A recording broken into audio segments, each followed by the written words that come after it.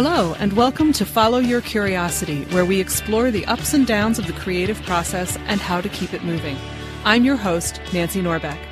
I am a writer, singer, improv comedy newbie, science fiction geek, and creativity coach who loves helping right-brained folks get unstuck. I am so excited to be coming to you with interviews and coaching calls to show you the depth and breadth both of creative pursuits and creative people, to give you some insight into their experiences and to inspire you. Today's guest is Domenic Sciortino. Dom's been a friend of mine for a very long time, and if you looked at his day job, you might wonder why I wanted to interview him. He's a barber. In fact, I know him because his dad cut my hair when I was growing up in York, Pennsylvania, where he still lives. It's not the sort of job that comes to mind when most people hear the word creative, though it should.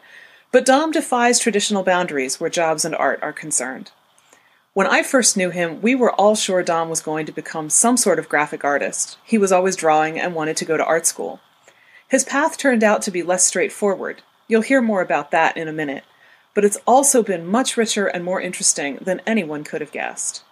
Dom is a member of several local bands in York, including the Brass Monkeys, a Beastie Boys tribute band. Over the past few years, he's also started performing on his own and even writing his own songs. As you're about to hear, he's a great advocate for the arts for everyone. One of the first things that I remember about you before I even really knew you at all was being in the shop and seeing your cartoons hanging on the wall.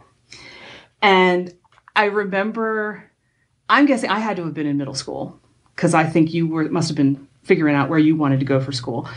Because I remember your dad saying to my mom, he wants to go to art school, but I told him he has to learn to cut hair so that he can always make a living. And I remember, so I'm like 13 maybe, sitting there going, oh, that's so sad. Let him go to art school. Because I just thought, but then that's what he's going to end up doing forever, and he's never going to get to do the other stuff that he loves. And now, in retrospect, I would argue with my 13-year-old self that there's plenty of creativity in cutting hair. But I wasn't really seeing that at the time. But I'm just wondering, first of all, am I remembering this right? You have it absolutely 100% correct. And after I became a barber, then he said, it only takes 6 more months to learn women's hair. So I did that. And then he said, okay, now you can go to art school. And what you probably don't know is that I did spend a semester in art school, and I absolutely hated it. Oh, I didn't know that. So I remember the professor saying, okay, you're going to draw a perfume bottle, and you are going to draw this perfume bottle so that people want to buy it. And I was like, I don't want to draw a perfume bottle. I want to draw a dragon. So I drew a perfume bottle with a dragon on it, which I don't know what kind of women want that, but probably plenty. Yeah, nerdy women, right? No disrespect there, but mad props to the nerdy women. And but it just didn't stick. So I just said, I'm already making money at cutting hair, and I really enjoy it. And that's what I did. But what did come in handy is probably about 5 years into cutting hair now, maybe a little more like 7, I went to school for Clairol and learned how to color hair. And that's when the art and the commerce of cutting hair really blended well. And I educated for Clairol for 2 years. For just one day a week, and I really learned about mixing colors, and colors are colors, whether you're doing hair or painting a house or painting a canvas. And so at the time, I was like, well, I'll just get through this so that I can go to art school then. And then I found out that the regimenting of my art was really not for me. That makes sense. Yeah, so it's a win-win because I have a business that I love, but I also get to make art without boundaries. I can do whatever I want to do. I don't have this degree dictating, nothing wrong with the degree, obviously, it wasn't for me. I was meant to do a different path, and I'm very happy with where I ended up. That's cool. How did you feel about it at the time when your dad was like, nope, you got to do this thing first? I understood completely because it's an Italian family, and it's all about the business. And there was no resentment there at all. I was just happy that he was going to, not only that he said I could go to school, but that he would pay for it. So I saw it means to an end. I'm like, of course I'll do this. It's only a year and a half, and then I'll get to go to 4 years of art school. And it didn't work out that way. So he was right in a weird way. But I could see a lot of, children being resentful. Oh, how dare you tell me, But it was a different kind of home. You know, it was an Italian American household. Is you have to have this trade that you can make money because. And it wasn't that he didn't believe in my art at all. He was just being pragmatic, which my father was. No, he totally understood art because he was an artist himself. That's right. So, it all worked out. So there was no resentment for that. I completely understood it, and it's definitely kind of. I have 3 boys, and I have one in college now, and I've passed that down because I'm just adamant that they get a trade degree, and then they do whatever they want. And I don't care what the degree's in. It's just that I think education is vitally important. And, you know, since I didn't have it, by choice, I can see some of the things I missed, some educational opportunities, not the social opportunities, but that I've gone back and read classics and stuff that people had to do. And I thought, I should do this now. But no resentment at all. But I'm kind of, as you know, a Zen person anyway, so. Yeah. It all gets woven into the fabric, so. And you're also like one of the most amazingly self-educated people I've ever met. In fact, probably the most. I mean, you read more than and more widely, I think, than pretty much anybody I know. Thank you very much. So. It's that quest for knowledge, man. That's what I love. Yeah. That keeps me going every day. There is something about the love of learning for the sake of learning that is more powerful than. And as you get older, it's more important that you learn to learn rather than I need to learn this so that I can. No, it's just the joy you get out of learning. You don't always have that at 20, which is probably why I didn't enjoy art school. You will do this, and you will do it my way. How much do you think your dad's art influenced your own? Boy, that's a really good question. What I take from my dad's art, which he was prolific. He did paintings and then he did wood carvings. And I actually took a wood carving class with him maybe about 15, 20 years ago. And I didn't enjoy wood carving, so I knew that what he was doing was not for me. When he passed away and he had all these wood carving tools, all his wood carver friends, are you gonna do this now? And no, I hated wood carving. I really despised it.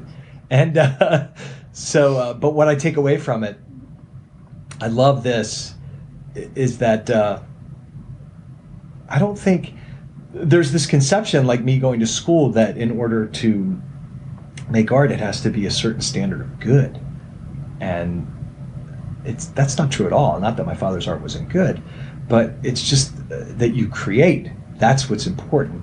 And what a lot of people don't know is the way my father got started in art was he bought my mother, his wife, in the first couple years of their marriage, a paint by number set, because this was huge back in the early 60s. And it was a street scene in Italy, and it sat there untouched. And one day he decided, I'm going to do this. And he did that. And that's when he started painting. And some of his first paintings were incredibly rudimentary, but they were his. They were beautiful. Right.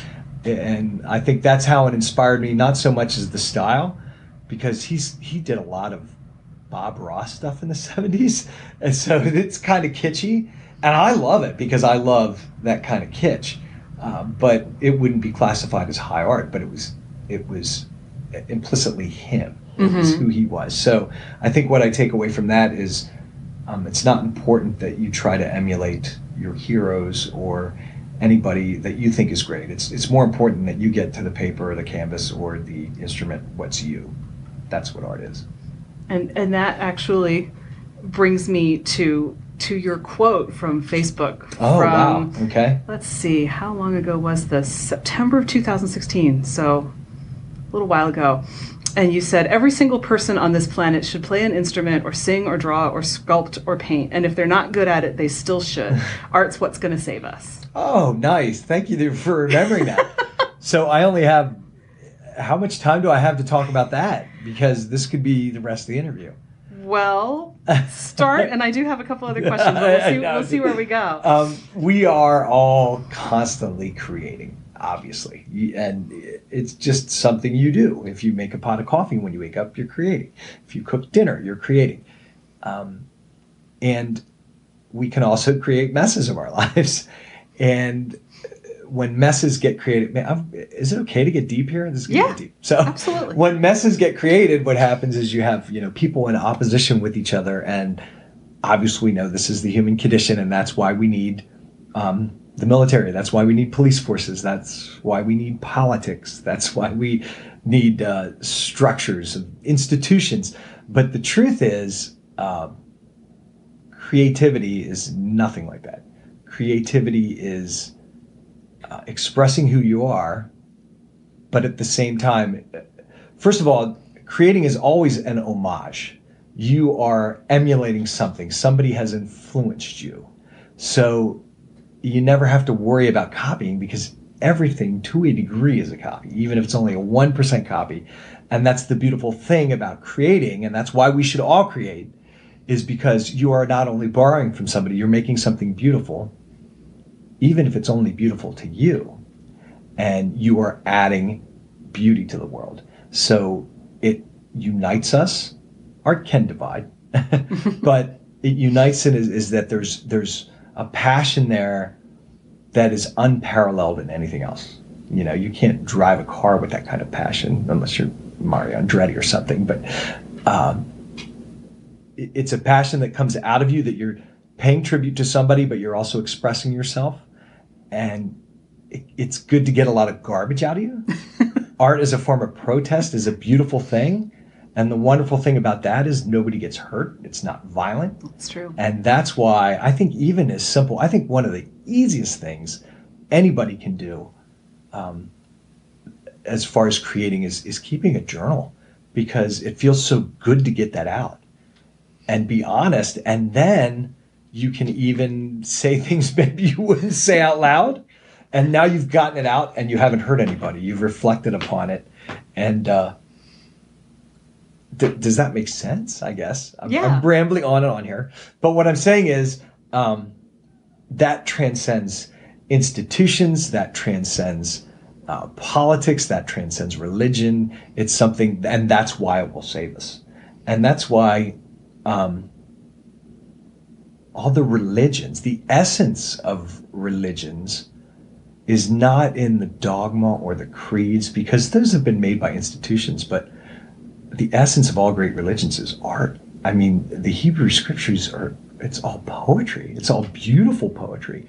The Quran is poetry.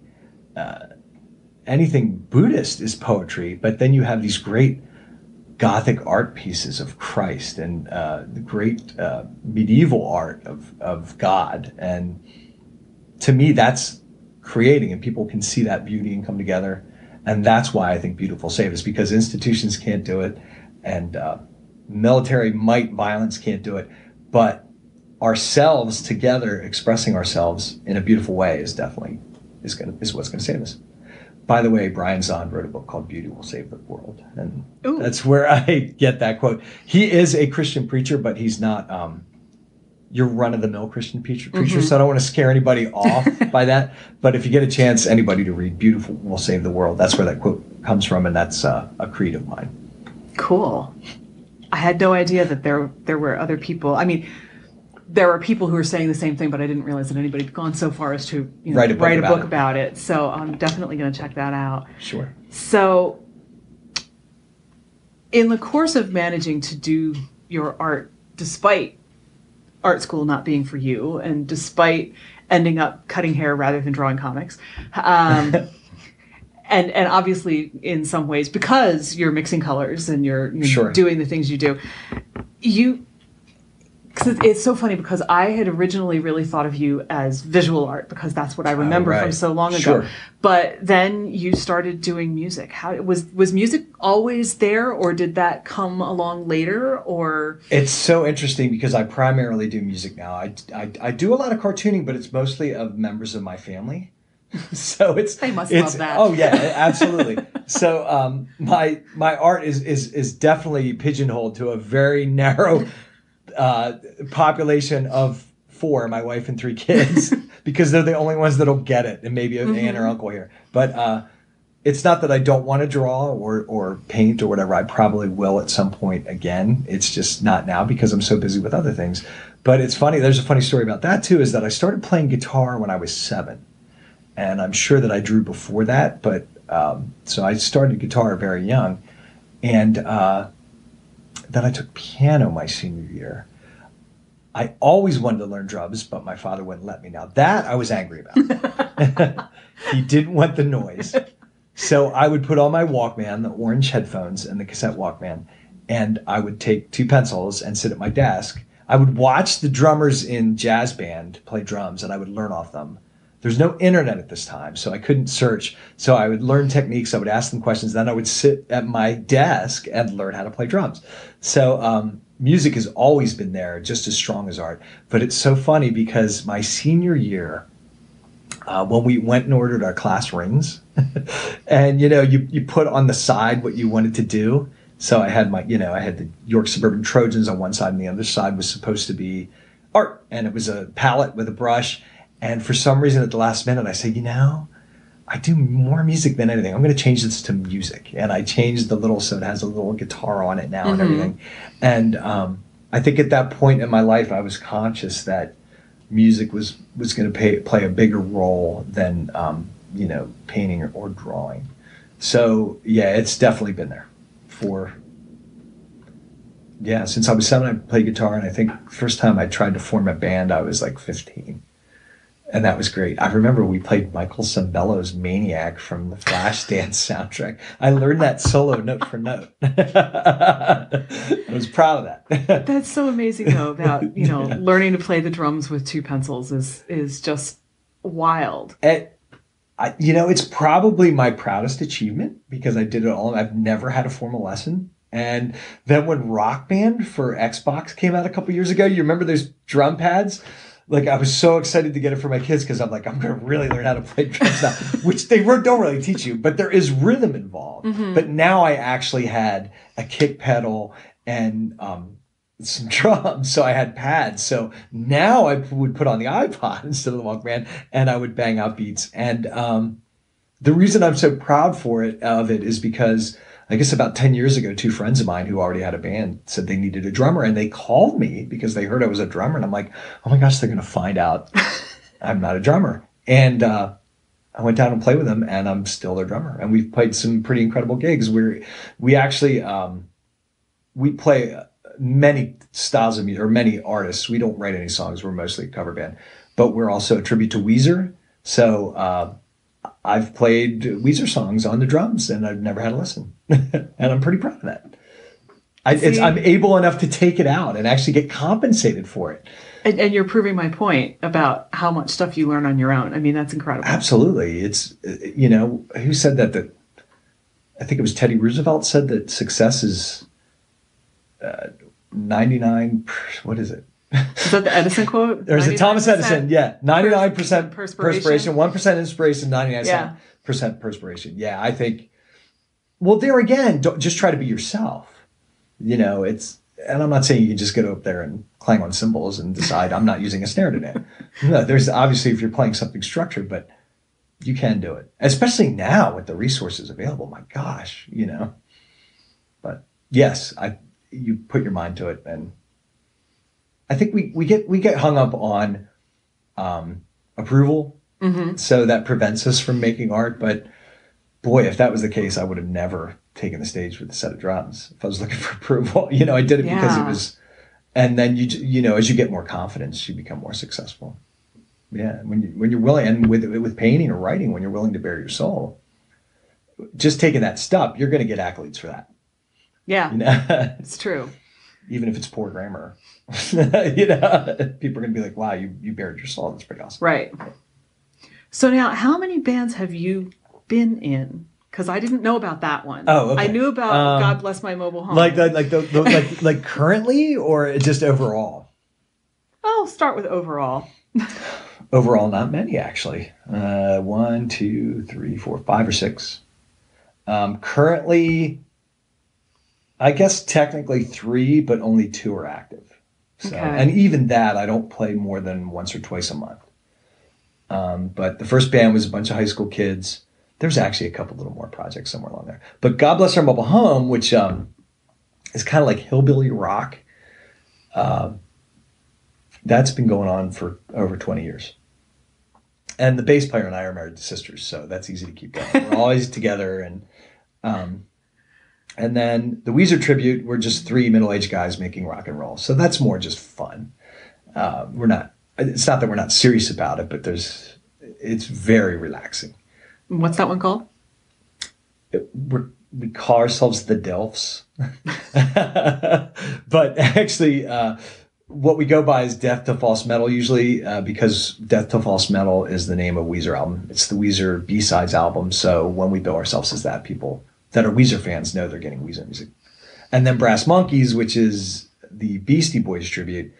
And that's more like a business, which it's run like a business. It's very regimented and a lot of practice involved. Not that we're not creating. Again, it's an homage. Right. And actually, what's more important there is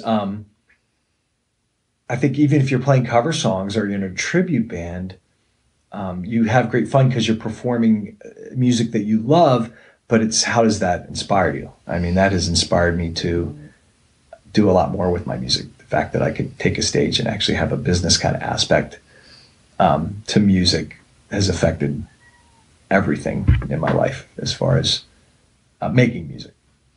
And is that the one you spend the most time with? Yes, that not as much practice because it's a limited catalog of music. So we know it all already. That was the first year or two really hammering it out. But we usually play every month.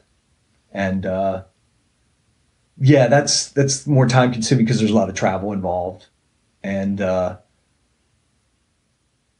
but at the same time, the four of us also find time either during sound check or at other opportunities to play together in a looser environment where we are creating. It's not just playing Beastie Boys songs. For instance, I think next Monday there were two firefighters that died in New York when a building collapsed. The first firefighters we've lost in almost 50 years, and they're having a benefit for them here in New York. And we are the backing band, so we get to play behind all these great horn musicians. So. All these things, as long as you're creating music, man, it leads to all kinds of opportunities, especially in a smaller community like York, PA, which is, all the musicians seem to know each other. Well, and how far afield do you go with Brass Monkeys? Because I know you were up in Brooklyn a while back. We were in Brooklyn twice. We've been all over Pennsylvania. We're going to Syracuse, I think. And back in February, we went to Germany. And spent 5 days there, and that was incredible. How was that? That was amazing. I'm so blessed. I never have gotten. It's the first time I ever went to Europe, and it's music, man, the universal language. Yeah, are the audiences different in Germany? Everybody there was so nice. I think what's different in Europe is they just appreciate live music a lot more, with no disrespect to any American music fans. It's so much more ingrained in their culture that they're willing to pay musicians, that they give musicians, and not that it's about us, but that they give the musicians attention. That they actually come to see you perform as opposed to just, I want somebody in the background making music while I eat. A prime example is Tim Warfield. I don't know if you ever heard of Tim Warfield. He lives not far from here, and he's won Grammys. He's won jazz Grammys. He's a graduate of York High, amazing saxophonist. And, he plays here in York at the Holy Hound once a month, which is, just a bar, and people love seeing him, but he's gone to Europe and filled halls because he's a Grammy-nominated jazz musician, and they just, I think they have a different view of that, than we do here. The one great thing about playing Germany is that there were all these people screaming the lyrics while we were singing them, except they didn't really speak English. So they just kind of along with what we were singing. So they knew the songs, but not the words. And that was just fantastic. That's interesting. It was, yeah. But, that's not keeping them from singing along and having fun. It was really probably the best show we played, just as far as connection with the audience. So you also then started performing on your own. Yes, that was a huge leap for me, because I had never performed solo. I think I remember your Facebook post that sounded, I mean, as much as a Facebook post can sound kind of apprehensive, like, okay, I'm doing this thing. I'm kind of scared. Yeah, Tell me what you want me to play. I was absolutely terrified. And which is funny for such a Zen person, but here's the bottom line is, I have to, if I'm trying to sell you this idea that just go out and be fearless and create, I have to do it. I have to put my money where my mouth is. So I don't know. I just had this feeling that I had to do it. And I even told the guy who wanted to book me, I'm like, I don't do this. He's like, you'll do fine. And you know what? Here's the thing. In the end, everything works out. It always does. But there's very few people that are going to bare their soul and get booed. It doesn't happen unless you're making something really horrible, like hateful, or you're screaming obscenities at the audience. If you bare your soul, there's going to be people that support you. It just speaks to the essence. So, I didn't even know what I was going to do. So I mapped out all these songs, and I'm like, I can't do these songs because this song is like a singer-songwriter song, and this song's like more hard rock. It's all over the map, but then you think, well, that's who I am. That's what I listen to. And as long as it's authentic, and I think I've done, oh my gosh, a dozen since then. And I love it more and more. I just did one 2 weeks ago, and it was probably the most fun I've ever had. So I'll tell you what really got me over the hump with that.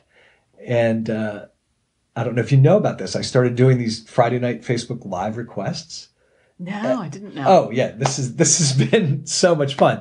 So I pour myself an adult beverage, or 2 or 3 or whatever I'd like to get the shakes out, and I pick up my electric guitar, and then I live stream it, and I ask the audience, the viewing audience, to request a song, and I have no idea what that song's going to be, and I might not even know how to play it, but we power the internet. I just pull up the chords and I say, here we go, and it's incredibly embarrassing, and. Because some of it sounds horrendous. I think one night somebody requested Paradise by the Dashboard Light by Meatloaf, which I don't like that song. I don't like Meatloaf. And, but hey, that's the rules. If I know the song, I have to play it. And that's been really cathartic for me in getting over stage fright, which is always present. It's always present. But that's a good thing. Stage fright is good because it's that adrenaline, man. That's what spurs you into creating. So yeah, the Friday Night Live request has been a lot of fun. So now I've taken that into bars and clubs, and I do a 3-hour set with breaks, and then the last hour is request a song. This is not just going to be played over the internet, but to these people in the bar, and that's been a blast. So, and they go for it even if you don't know the song well and whatever. Yeah, the last 2 weeks ago, I absolutely butchered. I think Black Hole Sun by Soundgarden, and there was one more. Oh, the first request was Sweet Home Alabama. Really did not want to play that one, but I did. And what's the response like in person if it's something that you've butchered? Everybody, Do you warn them? I tell them, like if I've never played it, I tell them I've never played this song. And so that there's maybe a modicum of understanding from the audience. But so I think it's funny because everybody's so in on the act that if you fail, you're failing with them. They're almost as guilty, like, oh, we shouldn't have requested this, and everybody just laughs and claps. But so then it's not your fault. Yeah, I think everybody, man, we're all taking dares when we create art. I think you go big or go home, man. Take that dare. If you're being told inside to do it, just do it, even if you fail. Again, you're not failing, but even if you fail to yourself, you'll be surprised how it inspires people. Yeah. I think the only failure is not to even try. Exactly. There you go. Nancy Norbeck quote, or did you borrow that? I don't know. I probably read that idea so many places that I couldn't really claim it. But you're absolutely right. No doubt. Yeah. So what about writing your own music? Yes, I have. I haven't for quite some time, but it was easy with God Bless Our Mobile Home because most of the songs are about drinking or cars or women because we're kind of a tongue-in-cheek country rock, I don't know what. The most frustrating thing to me about writing music is that there's a limited number of chords. And there's a limited number of chords that sound good together. Now, you can be extremely daring, like we talked about, and put a B flat next to a A, but you better know what you're doing, whatever, in some kind of ascending or descending way. But so you always get this stuck in your head that, oh, this has been done before, this progression is, well, of course it has. Every single song has already been written in some way, shape, or form. The notes are in a different order. So that's my biggest hurdle, is just trying to be myself and write and not worry about what it sounds like. And because I remember writing a song once and thinking, oh, this is pretty good. And then listening to my iPod one day and I think, oh, wait, I just rewrote that song because I listen to so much music that it gets ingrained in your head. But that doesn't matter. I still wrote it, and I'm not going to play it out maybe and not record it, but I still made something, and it's part of that journey.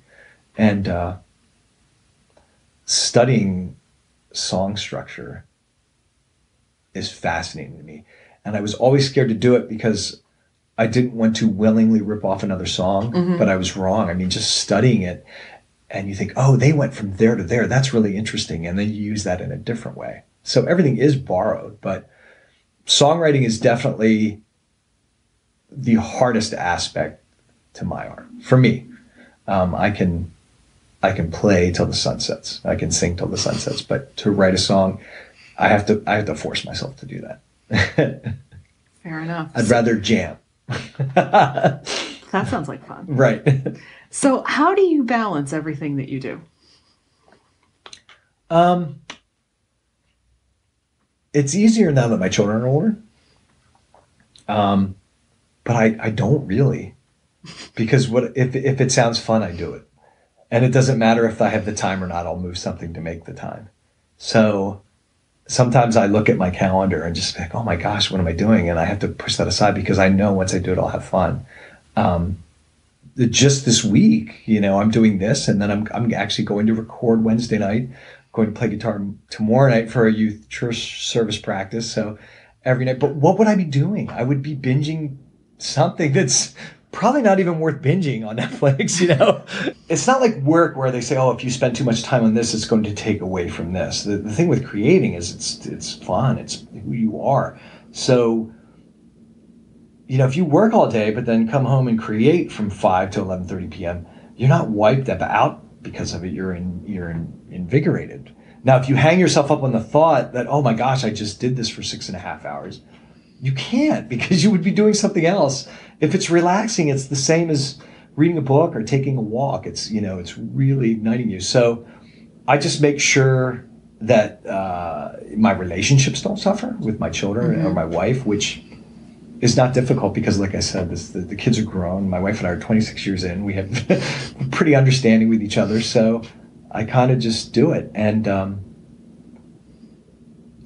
when we played Brooklyn with Brass Monkeys, it was interesting because that was a huge opportunity for us because it was MCA Day, which is the day that honors Adam Yauch, who was one of the members of the Beastie Boys, actually the one I portray. So we would be performing for his friends and family. So I really couldn't pass this up. And it turns out it was in the same day that I was moving my son in college 5 hours away. And I immediately made the decision, I can't do this because I have to move my son into college. But my family was incredibly supportive. That's really important. And they said, you have to do this. So I moved my son into college at 5:30 in the morning. And then at noon, I drove to Brooklyn and performed at 5:30. And, but I mean, that's what it's all about. So you talk about how you juggle. You make time for what's important to you. And you obviously don't regret doing all of that. I do not regret doing any of that. It not only did it open so many doors for us as a business, but it introduced me to so many incredible artists from different communities that I've become friends with now. And, they come to my shows, and one of them is actually an artist that does almost exclusively portraits of hip hop artists, and they're amazing. They're lifelike portraits. And he lives right in Annapolis. He's like an hour away from me. Wow. Are they going to do some for you guys?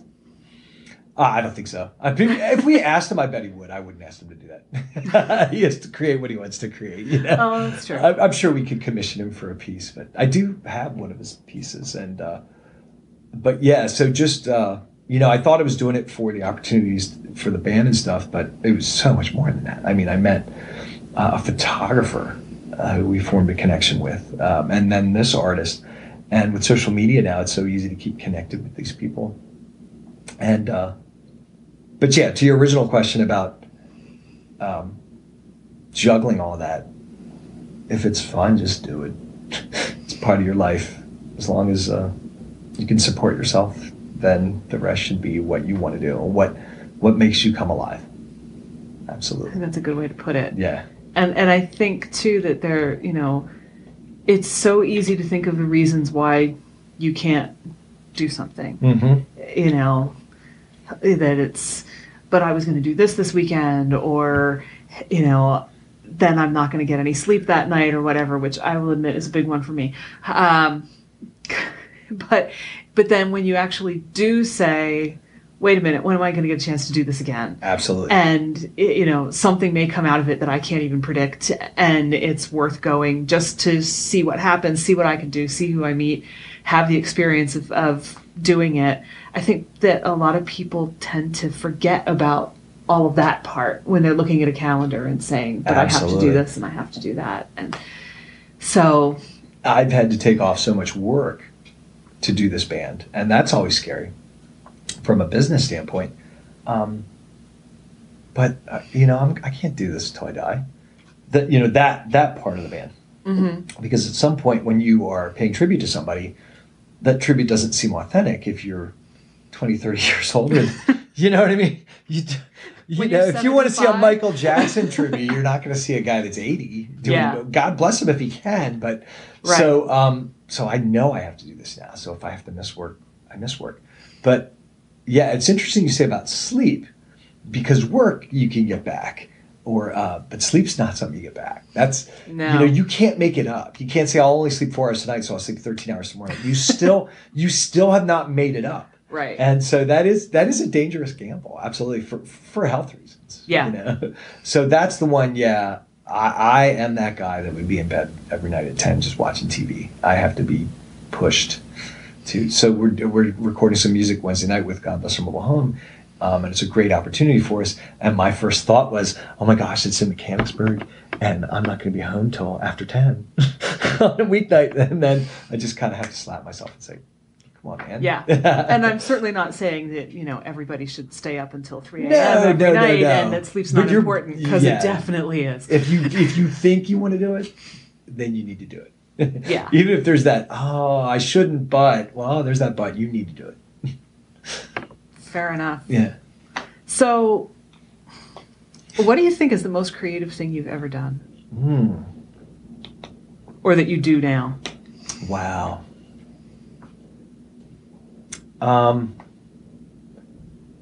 Make music, of course, is definitely, even though I'm not writing, when there's something being in a room with a couple other musicians, it's unparalleled for me. When that sound comes together, that's amazing. That's really incredible. And it's just as satisfying. You've heard this said, and it's just as satisfying if there's 1,000 people there or 2 people. Just something about that connection. Mm-hmm. But as far as the most creative thing I've ever done, that's a really good question. I think one of the things I'm proudest of is my father's eulogy. Ooh. And that kind of opened a gateway to public speaking for me that I was never really comfortable with, and I've done more public speaking now than ever. And so that's been really interesting to me. And I think probably that might be what I'm proudest of, is to summarize somebody's life in 10 minutes. That was such a nuanced character. So, sure. Yeah, I mean, even through all the art and drawing and music, I think that might be my proudest moment. And I did it for my grandmother, too, who died at 104. Good for her. Yeah, I know, right? But I just have more opportunities to do that. It's been amazing. There's an event here in York called York Crafted. I don't know if you've ever heard the Pekakuka format where so it's 20 slides, 20 seconds per slide, and you have to give a talk. So wow. Actually, I think architects started this format, and now it's known globally. The format is because apparently, and you can ask any architects you might know. Gee, I wonder who that might be. That architects tend to talk forever. Somebody decided this, so they said, we're only going to let you have 20 slides, and we're only going to let you have 20 seconds per slide. And somebody recognized this as, this is a great way to present anything because it's only 2 minutes and 40 seconds, and let's make this. And so I was to go talk about barbering for 2 minutes and 20 seconds, or 2 minutes, 40 seconds, whatever it comes out to, with 20 slides. And that was a blast for me. And then 5 or 6 other people that night get up and do the same thing. Now you rehearse it. I mean, obviously you put it together yourself and rehearse it. But yeah, the speaking has been a lot of fun for me. I like to be organized, so having a beginning, middle, and an end is very satisfying to me. Music doesn't always give you that. So, because if it's an open jam or something, but this is like, okay, this is the way it's going to go. I like that. That's cool. I had no idea that you did the public speaking at all, so...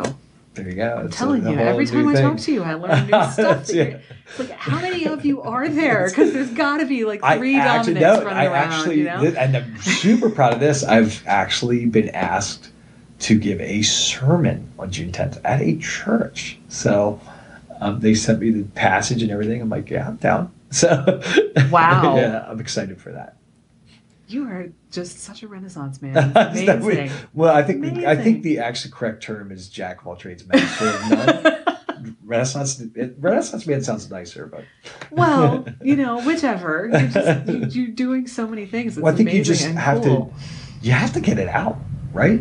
I mean, you create, it's in there. You have to get it out. If you don't get it out, you're unsatisfied. You're restless, and yeah, find your outlet, man. I don't know if you know who Brene Brown is. She did the TED Talk 6 or 7 years ago. That yes. Went viral, and she's got a great quote about how unused creativity is not benign.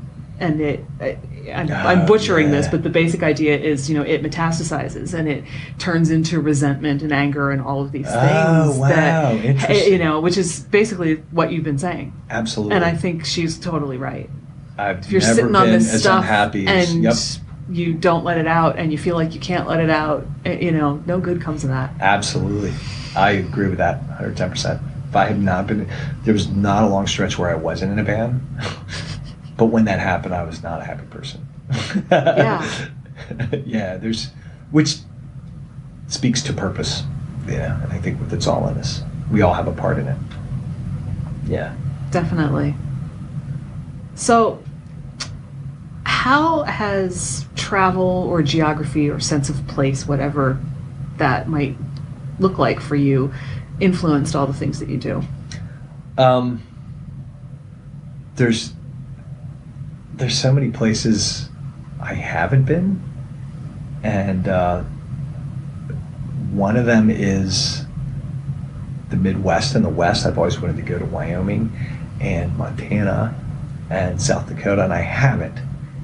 And I always wonder if that's why I'm drawn to that type of music, like the plains, like if you think of a spaghetti western, like that kind of music, surf rock, and there's bands like the Old 97s and the Reverend Horton Heat are from Texas, and the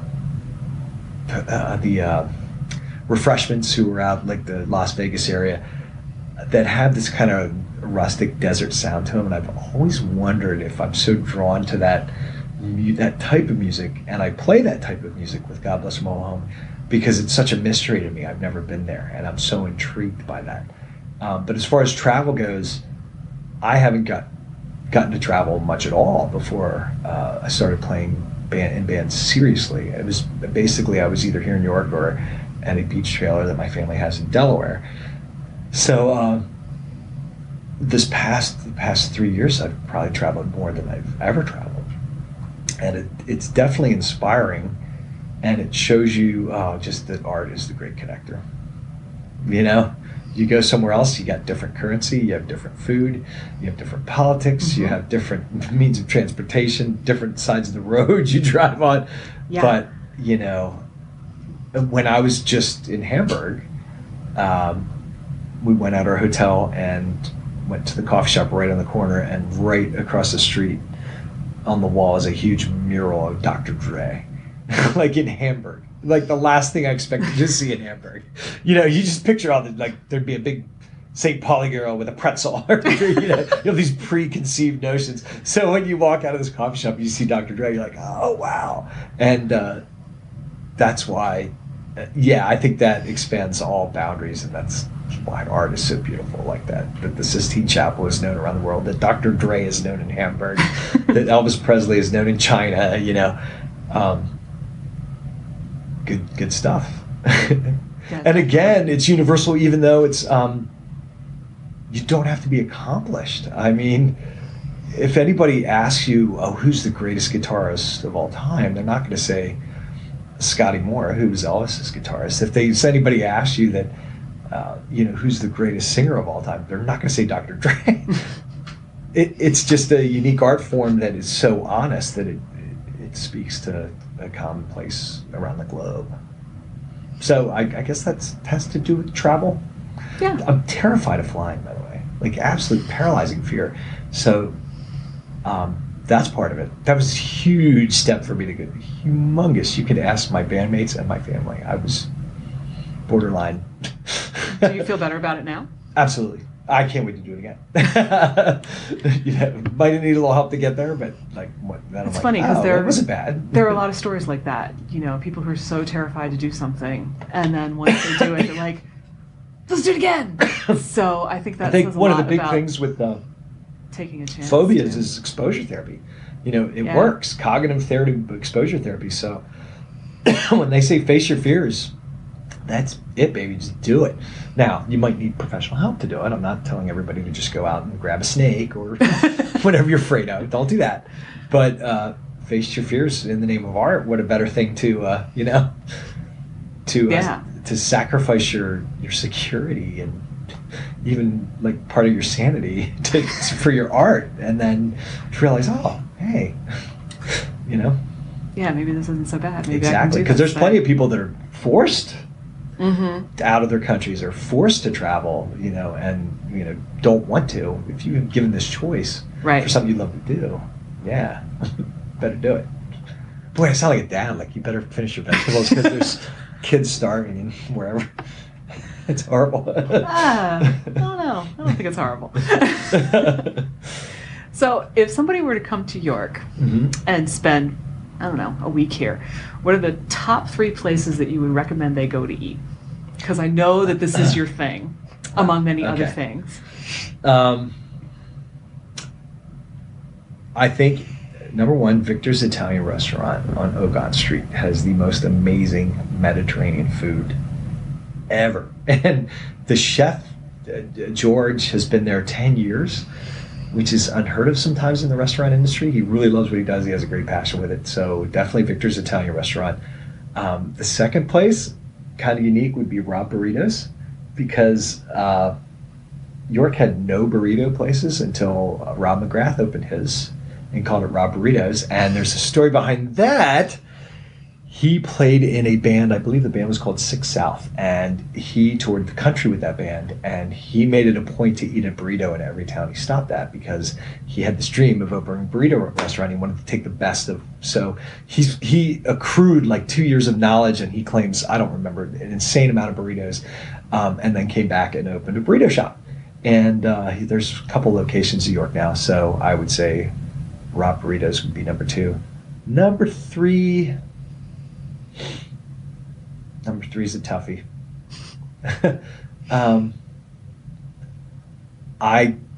This is a kind of a chain. Can I do that? Sure. I love DeCarlo's Pizza. Have you had DeCarlo's Pizza? No. So DeCarlo's Pizza is based out of Ohio, and it's just the most amazing pizza you'll ever have. So those would be my top 3. All right. Any final thoughts? No, I really want to thank you. I don't know that I've ever been interviewed this in depth, so I want to thank you for giving me the opportunity to bare my soul, and I hope it inspires somebody. Me too. Thank you, because Thank you, this has been Nancy. really fun and very interesting and educational and entertaining. Awesome. Thank you, Nancy. Sure. See you again soon. That's our episode. Thanks so much for joining me, and so many thank yous to Domenic Sciortino. You can find show notes and learn more about how you can work with me to follow your curiosity at fycuriosity.com. I'd also love for you to join the conversation on Instagram. You'll find me at fycuriosity. Follow Your Curiosity is produced by me, Nancy Norbeck, with music by Joseph McDade. If you like Follow Your Curiosity, please subscribe, rate, and review on Apple Podcasts or wherever you get your podcasts. And don't forget to tell your friends. It really helps me reach new listeners. See you next time.